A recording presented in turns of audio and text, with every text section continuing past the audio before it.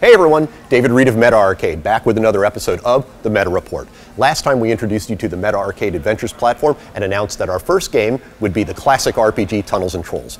This time, I'll talk a bit about the rich history of Tunnels and Trolls, which is celebrating its 40th consecutive Gen Con this year.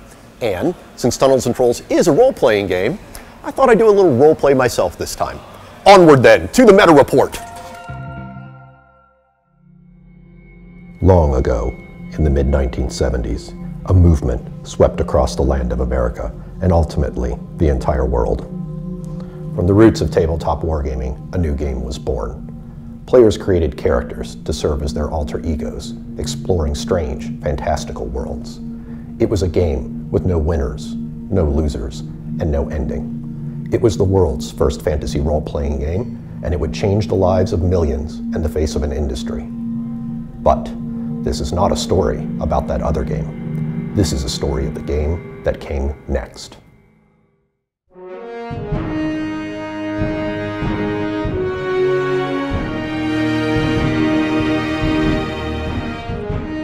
Ken St. Andre was one of many who encountered that other game, and he was excited by its potential. Ken brought a unique perspective, and believed the rules of this new game were unnecessarily complicated, making the game a bit too inaccessible. In a flash of inspiration, Ken set out to make his own game. He named it Tunnels and Trolls.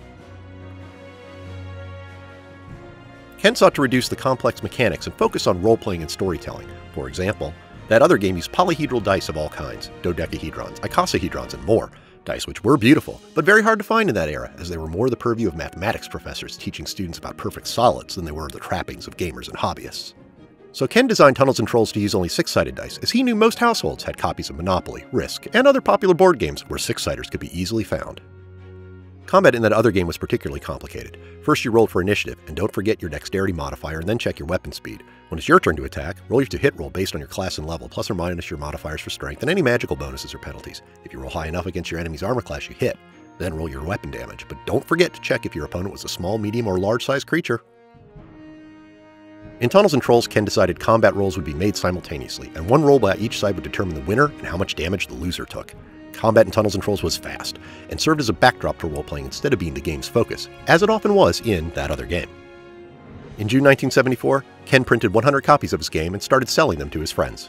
Then in November, he met Rick Loomis, the founder of game company Flying Buffalo. Rick took Ken's remaining 60 copies to the Origins game convention and quickly sold them all. Rick returned to Ken with an offer for Flying Buffalo to publish and distribute Tunnels and Trolls. They sealed the deal with a handshake, and the second fantasy role-playing game was officially launched. The most intriguing innovation of Tunnels and Trolls came next, the solo adventure.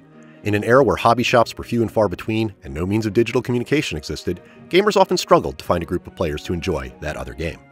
But with solo adventures, Tunnels and Trolls pioneered a way to play a fantasy role-playing game on your own. Rick wrote the first solo adventure, Buffalo Castle, and Ken followed with the second, Death Trap Equalizer Dungeon. Over the years, more than 30 solo adventures spanning a wide range of scenarios for all types of characters were published. Today, they stand as a testament to raw primal fantasy from the dawn of role-playing games. In 2013, Ken and Rick reunited with members of the original Tunnels and Trolls team to create Deluxe Tunnels and Trolls. The project was successfully kickstarted with the TNT community and now stands as the finest edition of TNT ever made. And with that, I've got some very exciting news to share. We'll be giving our first hands-on preview of Tunnels and Trolls at Gen Con 2016.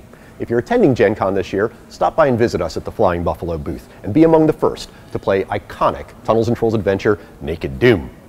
And we even have a special gift. Everyone at Gen Con who demos the game and registers for early access will get a free printed copy of a brand new Tunnels and Trolls solo adventure, Grimtina's Guard, featuring Grimtooth of Grimtooth's Traps fame and written by none other than the troll godfather himself, Ken St. Andre. It's all part of celebrating 40 consecutive years of Tunnels and Trolls at Gen Con.